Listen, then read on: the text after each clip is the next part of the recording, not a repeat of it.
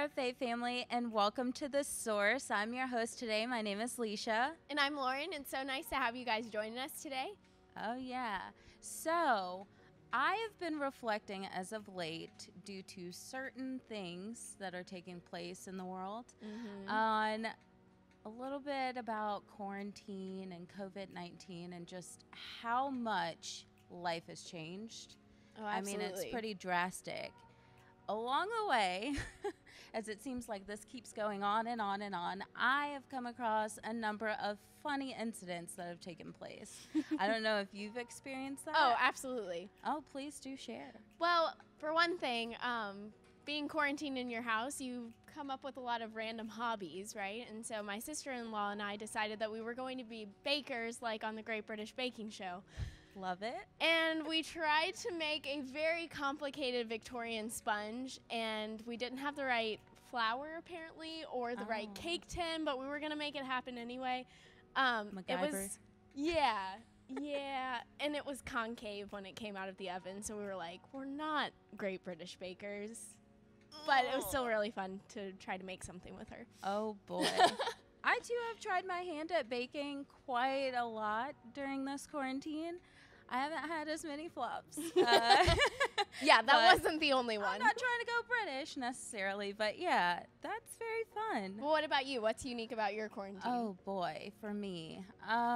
Well, let's for one address the fact that out of all the things you can do in quarantine, I probably did one of the wildest, which was get a dog.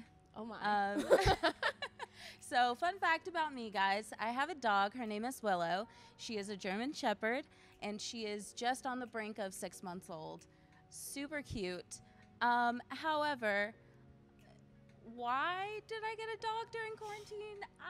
I'm sure the training took a lot of your time. So. Oh, yes, it did. And along the way, we had tons of accidents inside, broken objects, a lot of eaten up chew toys. It was great.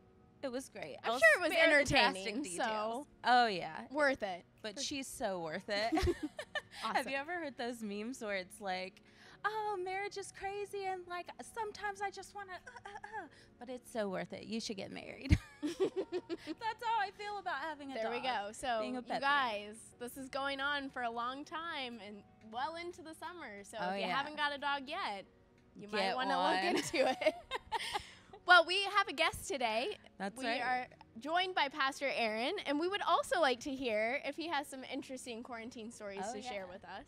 Oh, well, thanks for having me. I'm glad I could pencil you guys in. Oh, thank you. I have a few more minutes before I got to get out to my next thing that's going on. But, no, let's see. Interesting quarantine stories. You know, I'll have to be honest. I haven't really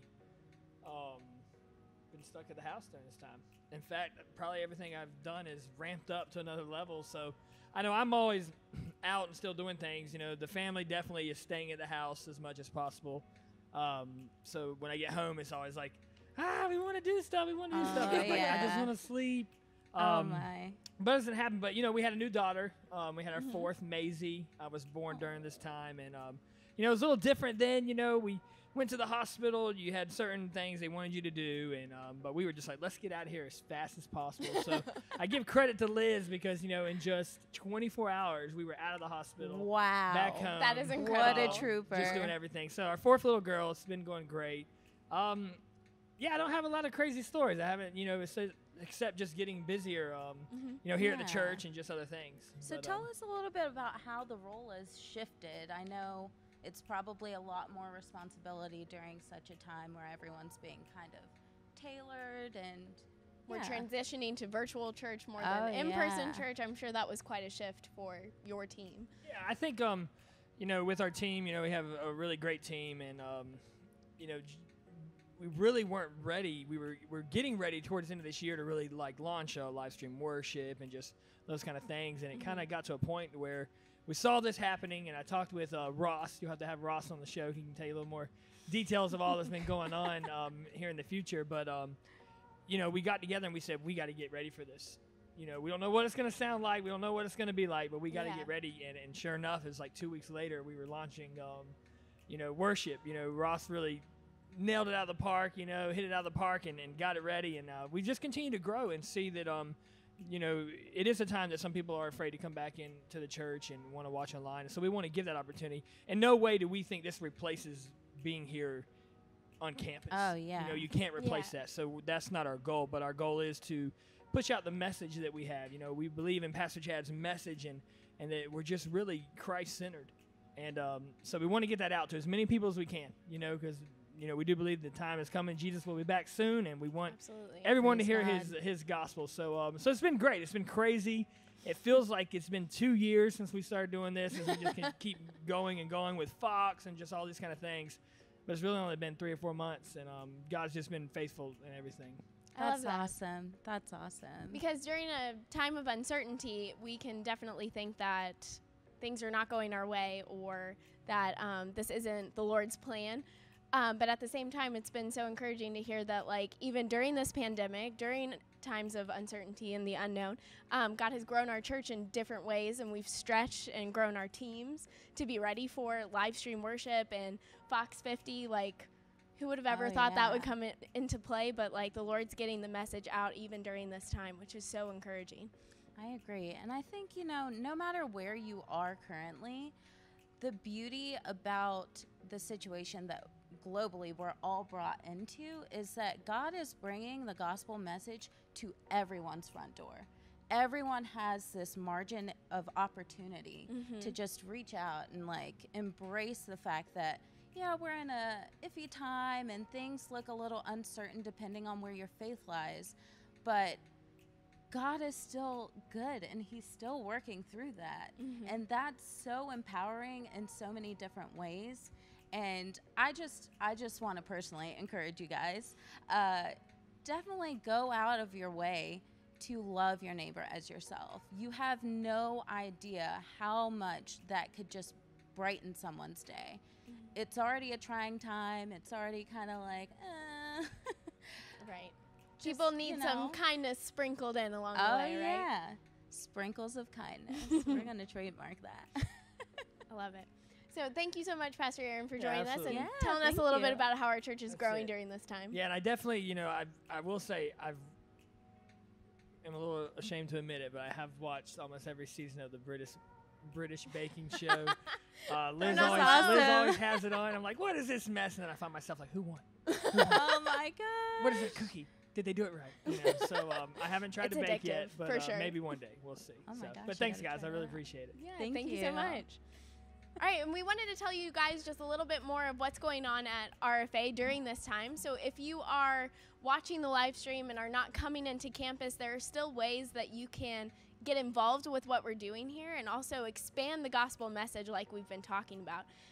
So one of the ways is to support our Forward Fund. I'm so excited to announce that since we're halfway through the year, we've already raised $163,000 for our Forward Fund for different missions projects around the world, like scholarships for people who want to go to Bible college in Albania or church plants in unreached areas of the world. It's so exciting to see what God is doing around the globe with our generous funds. So if there's not a way for you to go on a mission trip because of the travel bans and it's a little unsafe during this time and a lot of trips have been canceled, you can at least donate to the Forward Fund and still be a part of what God is doing globally. Oh yeah. And as far as locally, again, we are in the business of providing a network. We are a mission sending base. So with RFA's forefront mission, it is to get you all plugged in. And if you haven't been able to come in and get connected, we still have online church services. We are trying to establish a pool here where you can just come in and get plugged in with things that are taking place at RFA Church. And on top of that, we have been blessed during this quarantine to actually present the gospel message via television. So this weekend, we will be on Cozy TV. However, regularly, we have been on Fox 50, which has been phenomenal.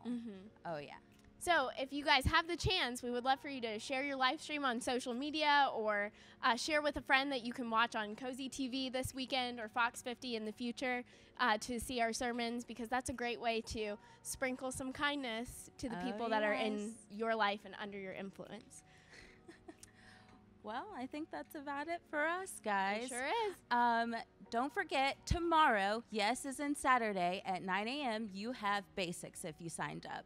And if you missed signing up this go-around, be on a lookout on our social media, because I'm sure you will find it there. And if you're ever curious about anything RFA Church, please visit rfa.family. Well, we'll see y'all next week. Thanks for tuning in. Bye.